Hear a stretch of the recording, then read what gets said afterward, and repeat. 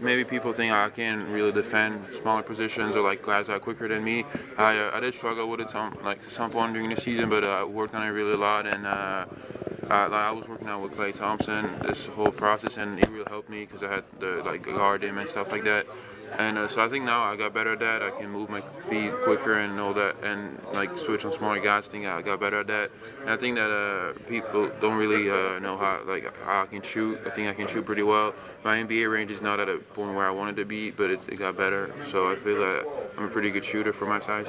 Do you feel like you can play both the power forward and center position at the next level? Yeah, I do. I think I can do that. I think I don't look like really big and all that, but I think I'm pretty strong and I can go against. I mean, obviously there are a lot of big guys and big bodies in the NBA, but I think that with a lot of work and if I put effort in, I can go against both 4 and 5s and I can defend both positions. Do you feel like USC? Do you feel like you got to show everything that you can do there this past year, or were there any type of frustrations over maybe not getting the ball enough, things like that? Well, no, I mean, sometimes I didn't get the ball because the teams that we're playing against would just try to take me out of the game and not let me catch the ball. So my teammates were really looking for me, and a lot of plays were ran for me. So it was hard sometimes because they would just double team me, triple team me, so I couldn't really get the ball a lot. But I think I didn't show everything I can. There's a lot of room for me to improve yet, but I think that I've showed a lot at USC.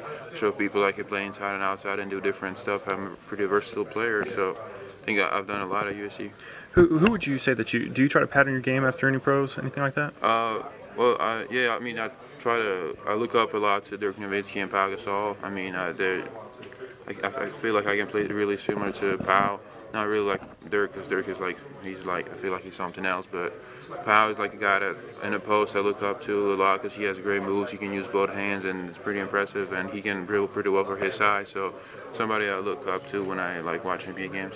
Last year there was a player, Grievous Vasquez, who had the ability at an international passport. He could have played overseas if he wanted to. Is that something that you think about at all, or are you solely focused and don't want to play anywhere else other than the NBA next year? Well, my goal is to play in the NBA, so I'm going to do everything I can to get there.